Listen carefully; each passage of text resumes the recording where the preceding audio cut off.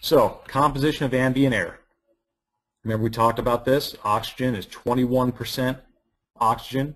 I was actually informed very recently that it's actually 20.8 and that it's rounded up for our pleasure. But 21% oxygen is what we're talking about, and that's at sea level. It's going to get a little more, little thinner as we get higher, etc. So 21%. The vast majority elsewhere is nitrogen, okay, and that's about almost 79%, and the rest is just fractions of everything else, making a inclusive 100%. So your parts oxygen, that's 21%, and that's your big thing, what you need to take out of ambient air. Patency of the airway, we talked about the airway. If we have a nasopharynx that is occluded in an adult, it's not a big deal, right? Because we have the oropharynx is our primary means. If the oropharynx is occluded or in detriment, we have, bleeding in there going on, the tongue is swelling up, etc. That's a problem because the opening to our airway is in the back of the oropharynx, also known as the hypopharynx. The nasopharynx is just an additional method of bringing air in. It's our preferred method overall because the hairs and mucus will allow it to clean that air, but ultimately the function of the upper airway is to warm and humidify that air. If we have a nasopharynx that is occluded, no big deal. If our nose is clogged, we just open our mouths. That's what we need to know. The only exception, if we remember correctly, is our pediatrics. And when I say that, it's a very small fraction of our pediatrics, our neonates. Remember, our neonates are going to be from 0 to 1 month in age. For the first 4 weeks of life or so, they are obligate nose breathers. They haven't figured out how to breathe through their mouth yet. So when these kids have a occluded airway, or excuse me, an occluded nose or occluded nasopharynx, that's a big problem. Okay? After that, not so much. Oropharynx we just talked about. Pharynx as a whole is everything north of the glottal opening or north of the larynx. The larynx is your voice box. That's where the vocal folds are. That's where we have the vibration, and based on the pitch of our voice, it's all made within the larynx. And that marks the end of the upper airway. Everything south of the larynx is the lower airway, consisting of the trachea and the bronchial tubes, terminating in the alveoli, or the air sacs. Okay? So when we think about people, now that's not important right now. We'll talk more about that later. Causes of obstruction, if we remember, our #1 cause of obstruction to the airway is going to be our tongue, especially in pediatrics. Remember Charlie Brown, big heads, small bodies. So in that big head is a big tongue, little tiny airway. Okay, so that's the #1 obstruction to the airway is going to be that tongue. Trachea, we have the cartilage rings rolling all the way down, straight through the bronchial tubes. Why? Remember to keep those airways patent. Keep those airways patent. Not important with the esophagus, going down to the stomach. If that collapses, cool, nobody cares. Well, obviously that airway needs to remain patent, so that needs to stay open, and that's why we have those cartilaginous rings. Opening to the larynx, I know I'm skipping back up a little bit. Epiglottis is that little cartilage shield that is anterior to the glottal opening into the trachea, or excuse me, into the larynx. It can swell, it can cause occlusion to the upper airway and ultimately the lower airways. But the epiglottis, that's that little shield, so when you're drinking something, the water is going to hit that and go around that airway, make its way to the esophagus where it belongs. Okay? The uvula is the little punching bag that hangs down at the back of your throat there. Okay? And the vallecula is just a pocket. I know you guys have seen that on your diagram of the upper airway. The vallecula is just a little pocket at the base of the tongue in front of the epiglottis. Not very important for EMTs. It gets a little more important when you become a paramedic. So, but that's pretty much it there. How are we doing? Any questions thus far on anything we've covered at this point?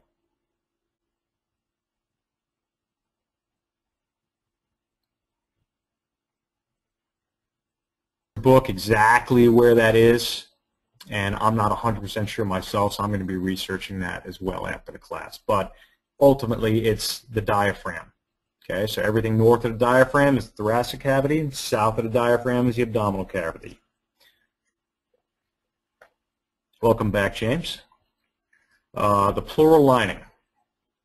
The pleural lining, we talked about that. We have the visceral lining and the parietal lining. Okay, remember the socks and shoes metaphor? So it allows the lungs to expand and contract. And good deal.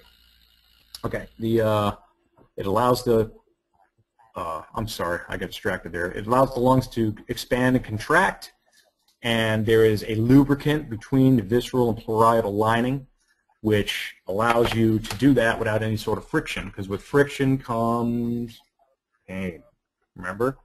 So if you have any sort of thing going on, whether it's a medical condition, or you have any sort of infection or swelling within the lungs, or the pleural space itself, or the pleural lining itself, excuse me, or if you get bruised or any kind of physical damage or trauma to your intercostal muscles or your chest wall from the outside, if we get that swelling, as things swell outward, they swell inward as well. And if you compromise that pleural space, we're going to get friction between the parietal and the visceral linings. And then you're going to have that pleuritic rub. You can hear it. Remember, I used the thumb and forefinger rubbing together? That kind of a noise. It's a dry rub. The patient is going to complain of pain on inspiration, usually sharp in nature. And that's due to those walls are touching. So lubricant can't get between. And I use also that engine metaphor. If you run an engine without oil, then those pistons are going to seize to the walls of the cylinders. The muscles of ventilation. We go back to muscles of ventilation, your big ones being your diaphragm. Pretty much 80% or more of all your breathing is through your diaphragm. The exception to this rule is going to be our kids. Kids don't have the strength. They are not anatomically formed completely, so they're going to have a lot more accessory use than we are. We're going to have very little accessory use. They're going to have quite a bit. That's, remember me saying that if you watch an adult breathe, we're going to see equal rise and fall of the chest. But if we watch a child breathe, we're going to see a lot of equal rise and fall, so to speak, of the belly more than the chest, because they're using those abdominals a lot more in their breathing than the adults are going to. And remember, our accessory muscles consist of our abdominals, and they also consist of the intercostal muscles. And the problems with those, if you remember, if we have difficulty breathing, is by using accessory muscles, we are able to force air in and force air out more effectively for a short time, but it's that double-edged sword, because with using muscle, it's going to be more energy required, and when more energy required, more oxygen is required, and if you're already oxygen deficient, you're slowly killing yourself by doing that. So it can work for a little while, but ultimately you're going to go into failure. That's when you're going to go from respiratory distress into respiratory failure, and ultimately, once you go into respiratory failure, you're not going to be tachypneic. I'm using some medical terms there, thinking back to anatomy. Okay, tachy is fast. Nia, hey, welcome. How you doing, Jason? All right, we haven't gone very far. We're just reviewing some things. So remember, when we get into failure, tachy means fast. Nia refers to air. And then ultimately, we're going to start slowing things down. Okay, we're going to get to bradypnea, or you're going to become bradypneic. Brady meaning slow, Nia meaning air. So your respiratory rate is going to slow down, and that's in failure. Ultimately, it's going to stop. So you're going to go from respiratory distress to respiratory failure to respiratory arrest. So unless we start getting some adequate ventilation. And that's where positive pressure ventilation really comes in handy. Because remember, our inspiration is an active process. Our exhalation under normal circumstances is a passive process. When you start having respiratory distress, both your inspiration and your expiration become an active process, meaning they both use energy, which is completely inefficient. ultimately it's going to fail. By using that positive pressure ventilation, you've now made inspiration and expiration a passive process. You're using that air. So instead of creating negative pressure within the thorax, you're pumping air into the thorax. You're going against the pressure gradient mechanically by using a bag valve mask or even a mouth-to-mask type device. So you're inflating the lungs, and what you're doing,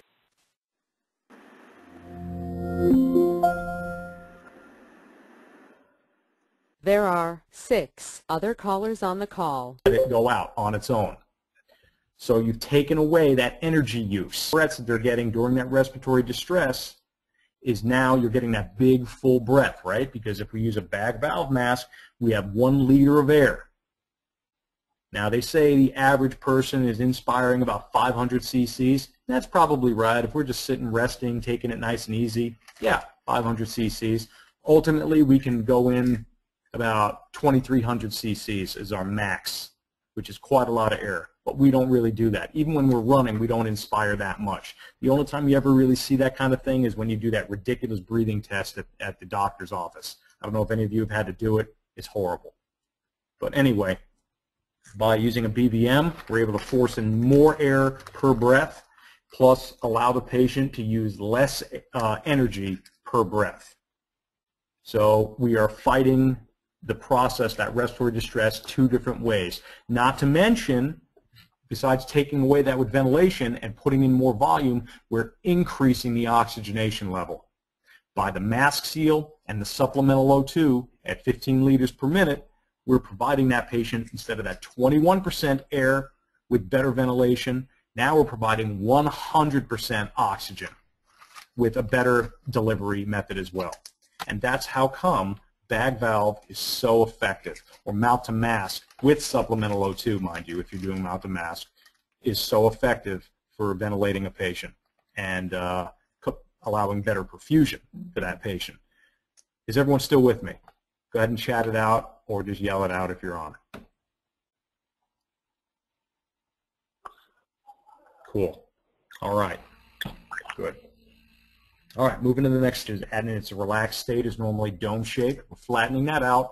We're contracting our intercostal muscles, which are pulling those ribs outward and upward, creating a larger overall space within the thoracic cavity. We're creating that negative pressure. Just due to natural laws of diffusion, air is going to rush on in. But in order to contract those muscles, we've got to use that energy, and that's how come we're an active process. Inhalation, all we're basically doing is relaxing at that point. Everything's going to go back to normal and cause inward pressure because we're basically making a smaller space.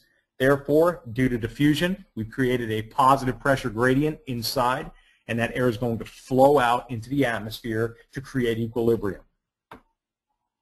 Moving on. Okay, let's see here.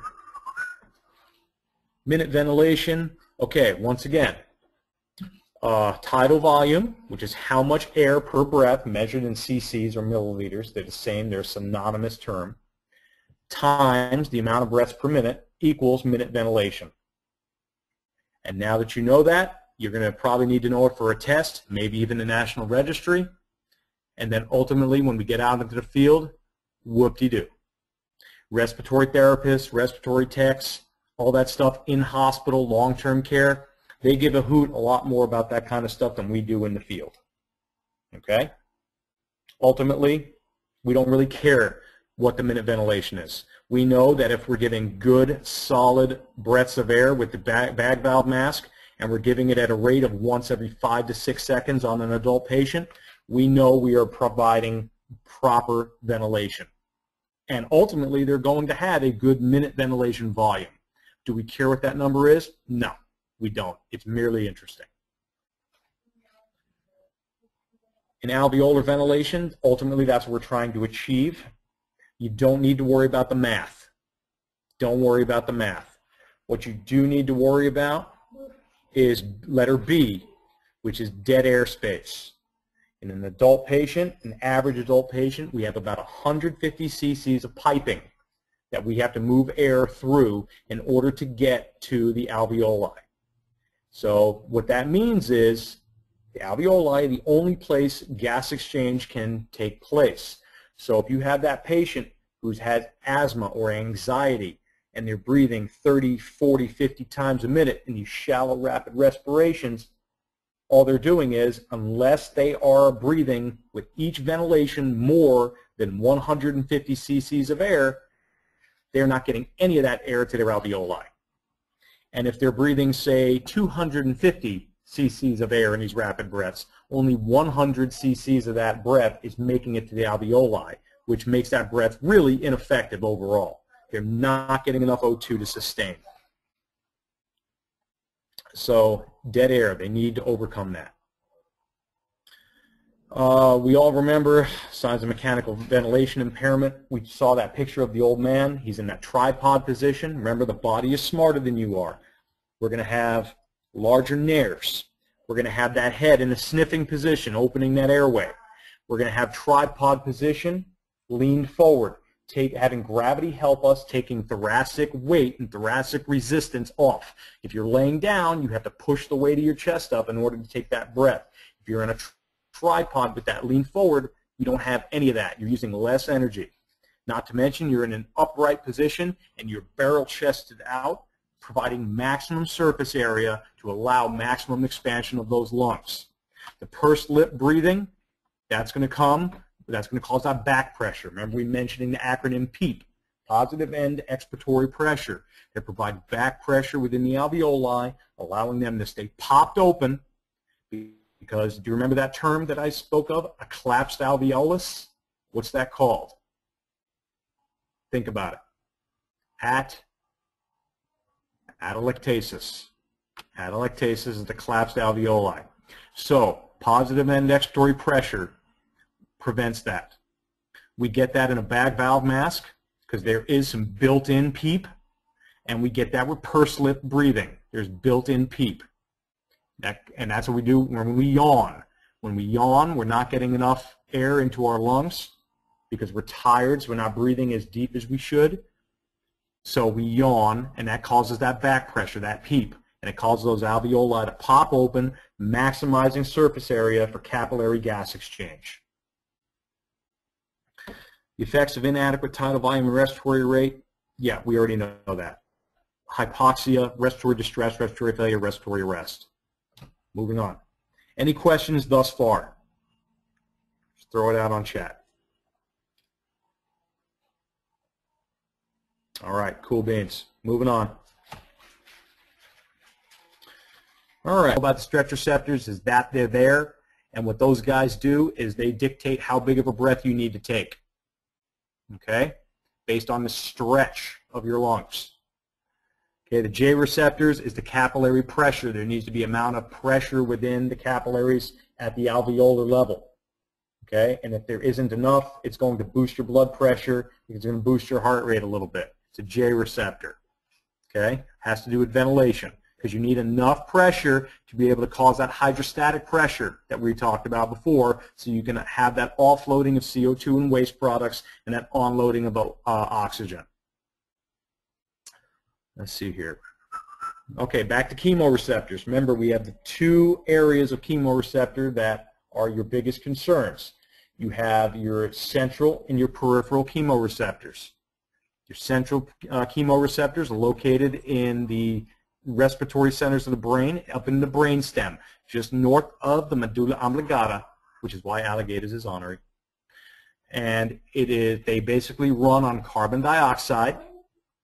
Okay, so they are in hypercarbic drive or hypercarbically driven, and they are very, very sensitive to the CO2 content within your blood.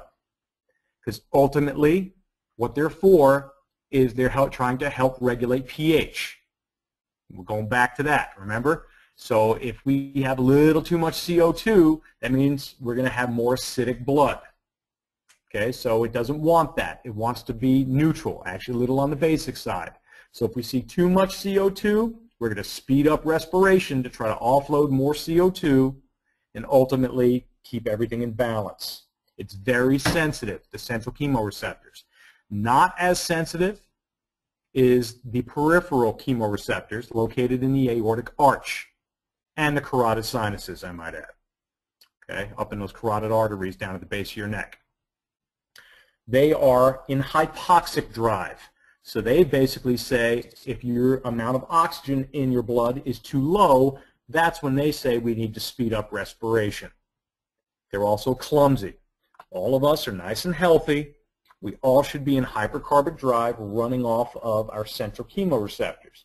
However, you remember we talked about a certain population who runs the other way. Those are our COPD patients. Our COPD patients. Hang on one second here. Whoops. Okay. Glad you're back, James. I don't know how much you missed, buddy. Excuse me, in the brainstem, north of medulla oblongata. So what happens though is, remember in that population, generally smokers are COPD patients. Those guys have been slowly smoking and destroying all of their structures and basically having an excess of carbon dioxide for a very, very, very long time in very small doses. And just like people can build up tolerances for poisons and the like and other toxins with very small exposures over the years, you can build up a tolerance for CO2 toxicity. So basically what happens is these guys, their SpO2 slowly starts creeping down over years and years and years of smoking. Griffin, I need you to take that in the other room or turn it down. I'm teaching students here. Okay. So what happens is that all of them, you know, you get grandpa, he's been smoking for 35, 40, 50 years. He's going to have an SpO2 level of 91%. Many of us had 91%. We're going to be freaking out in a hypoxic event, and you're going to have to do all kinds of things to try to help us out. These people are going to be trucking along just like you and me. Chances are they're going to be wearing a little nose hose, a nasal cannula with a little low dose of oxygen in there, probably be smoking while they're wearing it because their body has slowly become used to dealing with that. The problem with that is with COPD patients, they have that decreased level of oxygenation, and they have now lost the ability to effectively get rid of carbon dioxide. So now they have an excess of carbon dioxide in their blood and in their lungs at all times. So what that has done is that has actually dulled their central chemoreceptor up in the respiratory center of the brain. So what that does is they now are running basically just on their peripheral chemoreceptors down in the aortic arch and carotid sinuses. So they are in what's called hypoxic drive. They don't respond to those high levels of CO2 anymore. They respond to low levels of oxygen. 91% to them is not low because they've been dealing with it for all these years in very small doses and they're used to it. When you go on these folks is when they get down into the 80s or into the 70s, then they start having your issue. And remember, the problem we have with our hypoxic drive people is that if we start supplying them with high concentration oxygen, we give them an O2 mask with 15 liters of O2. We bring them up to anywhere from 96 to 100% because they're now flooded with oxygen. If that is kept up over the course of a number of hours, the body says, hey, I'm getting way too much oxygen, so I'm good. I don't need to breathe this hard. And ultimately, they can put themselves into respiratory arrest. And that is the complication with hypoxic drive. So, what does that mean for EMS? Nothing. We had that conversation before. It was an old myth that was debunked long ago, but it is a consideration when a patient has been in a nursing home. Griffin Hunter, inside, now.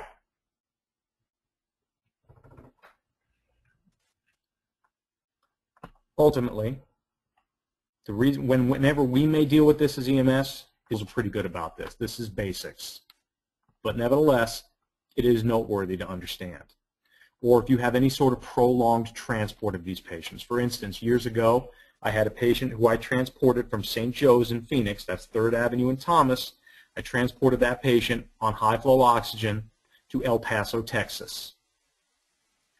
Now, this particular patient was not in hypoxic drive, so ultimately it was not a very big deal, except that I had to take a number of large oxygen cylinders with me. So, but if we had a patient who was in hypoxic drive, and we had that same long transport or a similar long transport, we're going to have these complications.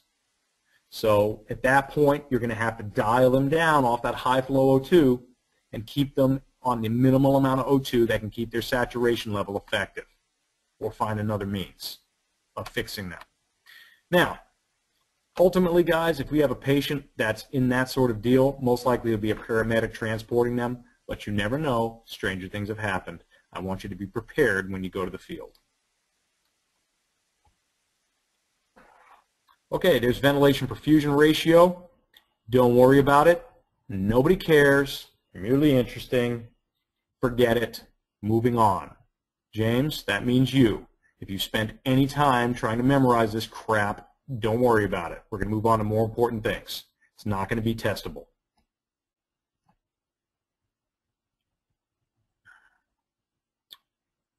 We talked about that pretty much. Let's see here. We talked about alveolar capillary gas exchange.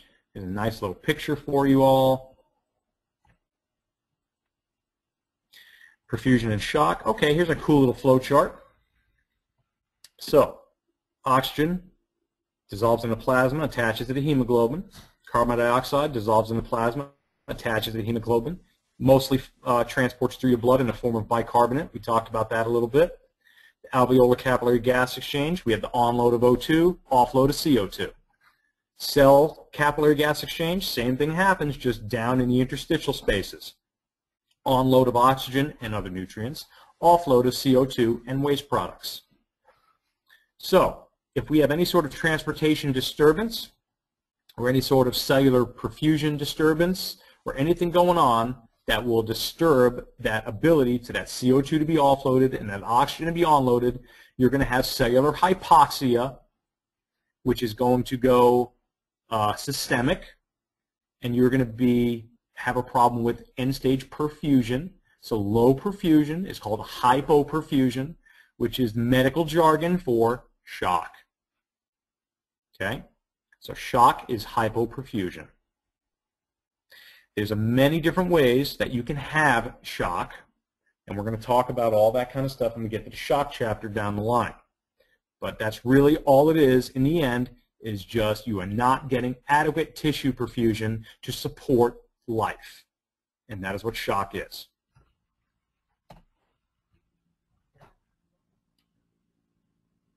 We talked about all this, most of this.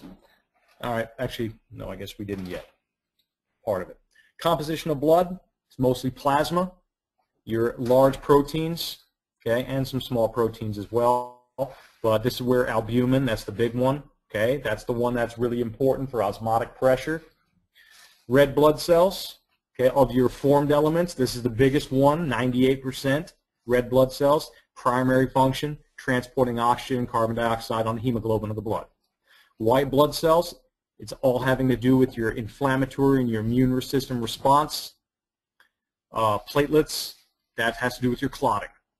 Your distribution, your high pressure side is your arteries, arterioles, medarterioles, that's kind of between B and C, and then ultimately capillaries. And then it seamlessly goes into your low pressure side, which is also capillaries, into the venules, into the veins, and then back to the heart, and into the pulmonary veins where it can reoxygenate and offload its CO2 products. Hydrostatic pressure is that pressure pushing the blood out into the interstitial spaces for onload and offload of oxygen and nutrients.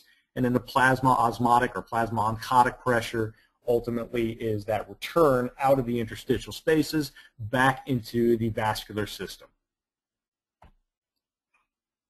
Cardiac output, it's a lot like your minute ventilation. Cardiac output is your stroke volume, how much blood is pushed out of the heart with each push, and then how many times your heart beats doing that per minute. And remember, how efficient is your heart? Your heart is about 65 to 70% efficient in normal circumstances. That's known as ejection fraction. Okay? Ejection fraction. And your heart abides by whose law? Frank Starling's law. Remember the rubber band law? Basically, the more stretch you have, the more that heart fills and those walls stretch, the greater force and pressure it's going to contract with, up to a point. Remember we talked about the elastic underwear band. You could stretch it and stretch it and stretch it, and ultimately if you stretch it too far, it won't stretch back. It'll be loose. A rubber band, if you stretch it too far, it's going to snap. The same thing works with your heart. Once it stretches too far, you can damage those tissues. You pull the muscle. You tear the muscle. That's what happens, and that's known as Frank Starling's law. The influence of the autonomic nervous system on cardiac output. Remember, it's your fight or flight and your feed or breed, also known as your sympathetic or your parasympathetic nervous system. It's part of the autonomic nervous system, which is part of the central nervous system, not the peripheral. The peripheral nervous system has to do with motor sensory, pain reception, and muscle movement. Okay? So, with the sympathetic response or sympathetic tone, that you're going to have an increased heart rate, an increased force of contraction, and increased conductivities, also known as automaticity of the heart, and that also is going to control the contraction of your blood vessels. So if you have a sympathetic response, the blood vessels are going to contract, causing more force. The heart's going to beat harder, faster, and easier. The parasympathetic response is that counterbalance. That's the guy that's going to slow you down. That's your feed or breed. Heart rate's going to slow down. Vascular system is going to dilate. And things like sexual organs and digestive organs, those are going to kick into high gear. Okay, that's where you digest. That's why after we have sexual activity, we want to sleep after. It's all part of the parasympathetic nervous system. The main hormones involved in both of these, your sympathetic is going to be epinephrine, with some norepinephrine as well. Epinephrine is the one you want to be concerned with. The other one for your parasympathetic is going to be acetylcholine. Okay? Moving on. Covered a little bit. How are we all feeling? Are we good? Are we bad? Are we confused? Are we not confused? Give me some feedback.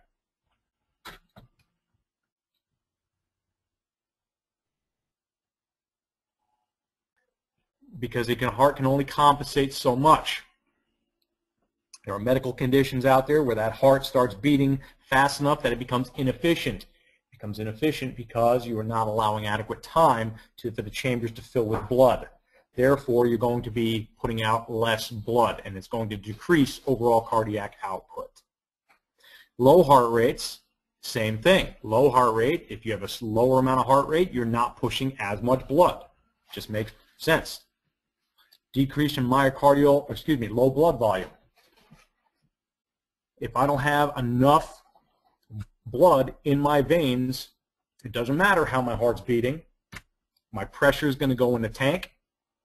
Ultimately, I'm not going to have that end perfusion like I would desire, like I need to sustain life. Decrease in myocardial contractility, same concept there.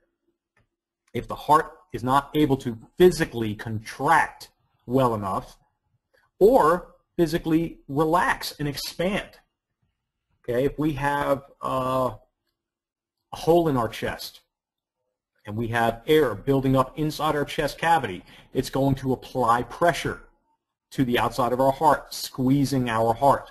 So it cannot expand enough to fill completely with blood to its maximum capacity.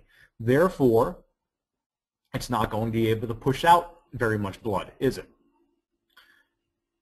Now let's look at high blood pressure. High blood pressure can be good to a point.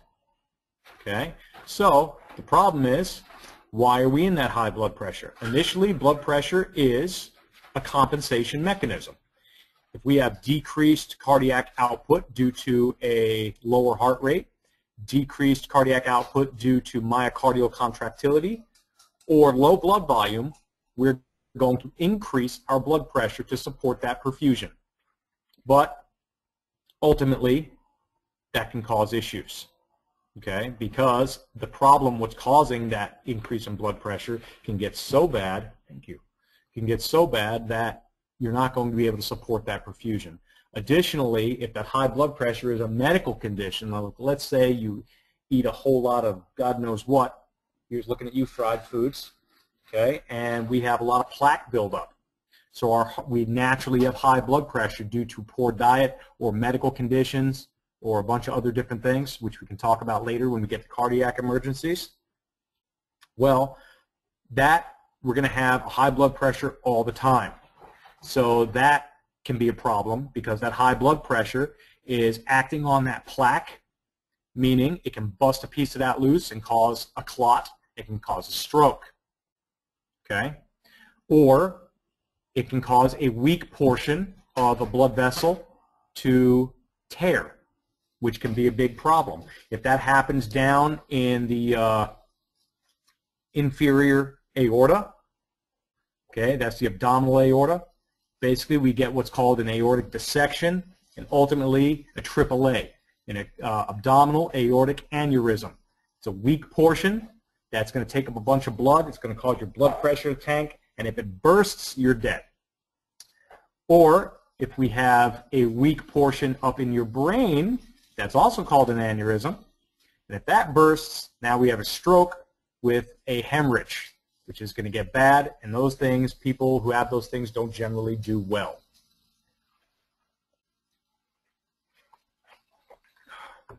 Sorry, taking a drink. All right, systemic vascular resistance. That is the amount of resistance. This is afterload. When we talked about preload and afterload, this is except where afterload deals with just the aortic arch portion of your body. This deals systemically. The amount of pressure due to what your body's doing, due to a sympathetic response, due to plaque buildup, due to arterial sclerosis, due to atrial stenosis, valve disorders, anything you want to call it. The amount of resistance your body has to overcome in order to be able to pump blood and actively perfuse the rest of your body, the rest of your tissues, is called systemic vascular resistance. Okay, the rest of that stuff we've kind of talked about already. We already talked about the microcirculation. Okay, true capillaries are the capillaries. When they talk about essentially false capillaries or not true capillaries, they're referring to the medarterioles, which is part of the capillary system.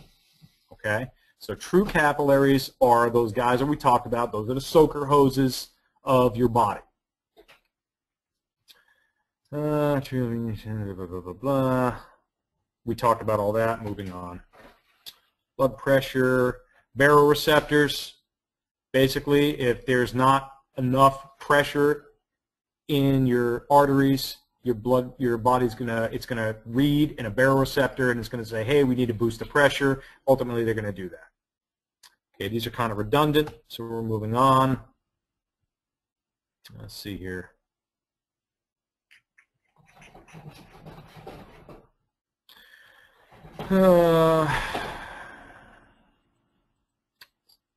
It's an excessive. So the units of our body, or excuse me, the units our cells use for energy is ATP, adenosine triphosphate. We get that from glucose. We get that glucose from all kinds of things. Simple sugars, complex carbohydrates, proteins, etc. We get a lot of other things like protein from proteins, but ultimately our body uses sugar as energy. Glucose is the form of sugar that it uses. It breaks down in glycolysis. Okay, it goes through the Krebs cycle. The first time, it does not use oxygen. It yields 2 ATP molecules. And then if we have oxygen with it, we are in aerobic metabolism.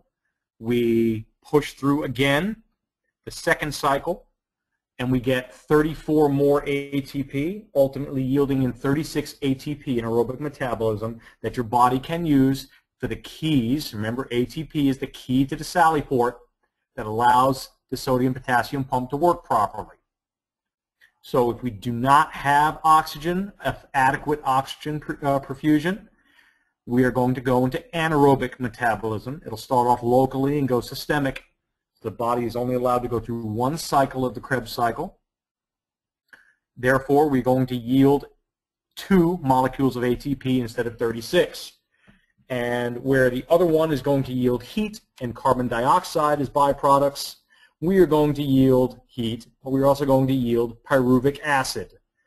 It's just that nasty. Remember, I used the diesel truck metaphor? So it's that black particulate matter, or the smoke metaphor. The clean flames don't have smoke. The dirty flames have nasty black smoke. So what's going to happen is you're going to have that dirty black smoke in the form of pyruvic acid. When it leaves the cell, it becomes lactic acid. Lactic acid is going to change that pH in your body. Initially, your body will compensate because it is a little bit basic, and we do have that carbonic buffer. If it continues for any length of time, your carbonic buffer system is going to be overwhelmed. Your body is going to become acidic. Ultimately, cells are going to die. They're going to lyse themselves. The lysomes within your cells are going to dissolve the cells. They're going to swell, rupture, because what's going to happen is the sodium-potassium pump is going to fail. When it fails, all that sodium is going to keep rushing into those cells, and it's not going to be bilge pumped out. What follows sodium? Water. The water is going to rush in with the sodium. The cell's going to swell, it's going to rupture, and all that shit and acid is going to spill into the bloodstream, and it's going to domino effect. It's going to cause an acidic environment within the body. Medications aren't going to work properly. Cells are going to die because they don't like living in acid. They like nice new environments. And ultimately, you're going to be in a nasty state of shock. You're going to be in what's called acidosis. You have respiratory acidosis first, and then you're going to get down to a cellular level, and you're going to have what's called metabolic acidosis. Once you're in metabolic acidosis, you're probably going to stay there. Okay? When we get to cardiac emergencies, we're going to talk about the 3 phases of cardiac arrest. You're going to have the electrical phase, the chemical phase, and ultimately the metabolic phase. The one in the middle is not called the chemical phase, but I can't pull it up right now because my brain hurts. So we're going to move on because we're going to talk about that later. Let's see here. So, support the sodium-potassium pump or you're going to die. Any questions on that guy?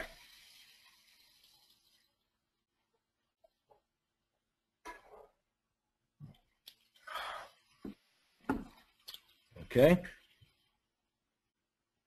So,